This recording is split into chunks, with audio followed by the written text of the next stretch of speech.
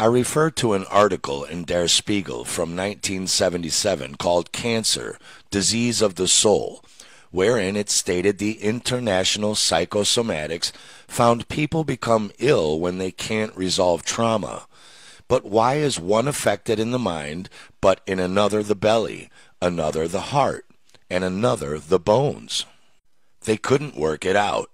They examined all the material parameters, but nothing correlated. In the meantime, they partly dissolved. Something else they discovered was that there are cases all over the world of people with a diagnosis that they should never have survived, and situations where everyone said, "No way, they will die," but who completely healed. And they concluded that no doctor should ever give anyone a death sentence, because it's another trauma which can't be resolved. For the first time in 2,500 years, this man rediscovered the lost body-soul biology, and he is actually the first in 2,500 years to take the evil completely out of medicine and no longer calls disease illnesses, but instead meaningful biological special programs. He rediscovered the body-soul biology from the scientific foundation built by Plato, whose teacher was Socrates. I would like to come back to this book by Seamus O'Mahony called Can Medicine Be Cured? No, medicine is broken. Only a war or humanitarian disaster can reset it. 5 times he makes a statement of faith like, the vaccinations helped, the antibiotics helped, but on page 262 he comes to the astonishing conclusion that there are, after all, 2 different medical systems. One, where the symptoms are suppressed with medicines so that we can quickly return to work, Plato, and one that is named after Panacea, the daughter of Asclepius, and there I found the most beautiful definition of health I've ever heard. Health is harmony within myself with my surroundings. And O'Mahony writes, this second medical system never stood a chance. So this knowledge was there, and he rediscovered it. How did he do that? His son died. He developed testicular cancer and asked the other patients with the same diagnosis if they had also lost a child. Then they cried and asked him how he knew that, and said, yes, it happened to me too. Next, he goes to Siemens and gets a brain tomography, records the brain in layers, and finds everyone with this cancer diagnosis has a signal in the same place in the brain. The same with women who had breast cancer. Exactly the same. This was the case with all so-called cancers. He also finds it with the skin, the same everything, and with computer tomography, he linked every part of the body to a correlating part of the brain and made tables to work from, shown here with the germ layers that we know come from embryology. He shows where each trauma or biological conflict will affect tissue changes, how it builds up to be able to cope in a given situation, to improve digestion, or is broken down, as in the bones, to improve mobility. He calls them meaningful biological special programs. So, then when I look at his table and all the biological conflicts, a trauma is now turned into a positive thing, into a function that the skin has when we need it for defense or to hold tight, the function organs have, or the tissues that we can't see. I can look up their function, and there is a construction plan of the human being. Dr. Hamer found it.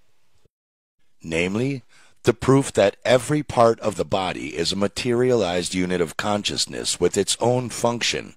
We see evidence for this in how a word can cause not only cardiac arrest, but also affect the skin. You can see it. It can affect my self-worth, which leads to bone decomposition. Dr. Hamer has proven that we materialize consciousness. He brought the spirit back into science and put it on a scientific foundation because when someone has a symptom, I can tell you where you'll see a signal in the brain, or if I look at the brain, I can tell what's going on in the body. Then I had the good fortune to become friends with the great biochemist Erwin Chargaff, who was my advisor and teacher.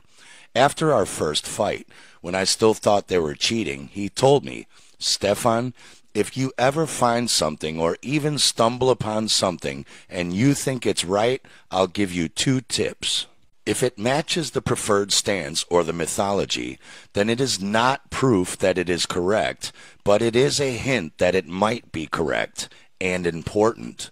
And look, I suddenly noticed the colors of the germ layers are the 4 colors of the Vedic philosophy: the golden age, the silver, the copper, and the iron.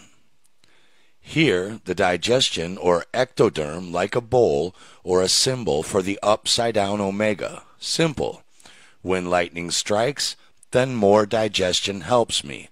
When the sun shines again, trauma solved, reversed. It works the same with the pericardium heart sac, the skin, etc. Here, the plus sign means to reinforce or fortify, to better protect. In bacteria, we call that gram-positivity. A Hungarian, correction, it was actually a Danish bacteriologist named Dr. Hans Christian Gram, named it when he discovered that bacteria form thicker membranes when they encounter acid or heat to protect themselves. And we say those gram-positive bacteria are the very dangerous ones because they protect themselves from antibiotics with thicker membranes. These are life principles that fit with everything living. Here, gold, full reduction force, digestion, is right in life's energy flow. Little pain in the healing phase, little fever. Here, a bit more pain further from the energy flow. Here, even further away, bone, tendon, muscles, they dissolve in a trauma. You are worth nothing. Unexpected bad news letter. You're fired. You are worthless or bullied and you can't stand it. The hip ulcerates and then builds up again in the healing phase. The same principles apply for contact. All the sensory organs, the outer skin, the lining of the vessels, checking you have enough oxygen, energy, heat, etc. And when the lightning strikes here, then the tissue breaks down to a thinner skin. And when I have contact again, like a child enrolls in school and feels ripped away from its mother, father, and siblings, and the skin is too thin, so straight away it builds it up again. And that is what we call measles. So what we call diseases are actually meaningful biological special programs, and there are always 2 phases to each program. The degradation or deterioration phase we call one disease, and the resulting building up or repairing phase we call another disease. But in reality, they go together. And here we have a lady with an ulcerated right hip. She was bullied in the workplace. When she leaves, the bone builds back up again and there is pain. She is advised to leave that job because otherwise the hip could completely collapse.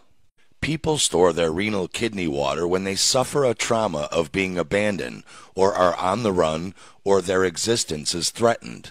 The kidney saves water, which is quite intense when everything is swollen and no drops come out. Those are the people who need dialysis. But then we have another challenge, because if the kidney retains water, we have a metabolic backlog and every symptom, things we wouldn't normally feel at all, become bigger and stronger, turning a mouse into an elephant. This is what it looks like when the trauma is resolved. Suddenly, the black ring disappears and turns white from the outside in, disproving again the metastasis theory that one disease spreads to other body parts, as that would go white from the inside out, not outside in. But when doctors see that on the brain or anywhere else on an organ, they say the cancer is spreading, that disease poison is there. I'd advise you to learn this knowledge before you get a diagnosis like this. I have never seen anyone survive a second diagnosis. A first diagnosis, okay, then we can tweak the diet and work out what we did wrong, too much smoking, or that's wrong, or what do I know. But a second diagnosis? That floors most people and makes them depressed. They have no more drive, nothing, and they cave. Meanwhile, it's quite easy to have a scan analyzed by a suitable therapist who will tell you what it's all about. Dr. Hamer found out that in the areas of female sexuality, pictured here on the biggest red ring as principal contact, here is the male one. If we see activity here for over 9 months, then we can die of a heart attack in the healing phase. It slows the pulse down, but people can be easily saved via a shock. Papa, you can't die! Or you can put chili powder in their mouth. In the Black Forest, a 93-year-old man was in his coffin, luckily not screwed down yet, and he comes to and finds he's in a shroud. The morticians who washed them respectfully had put another layer over to cover him. Anyway, he climbs out of the sack, looks and sees he is naked, and the 10 men standing around cleaning, plus the coffin bearers, jumped out of their skin. He was apparently dead. Brain death was diagnosed. In a healing crisis, the brain also switches down a gear. Well, you can't have a current because that's for oxygen metabolism, so you are considered or diagnosed brain dead and taken away. And here there is much to say because activities in these 4 brain areas control our social behavior, whether we are manic or depressive, whether we are autistic or bioaggressive.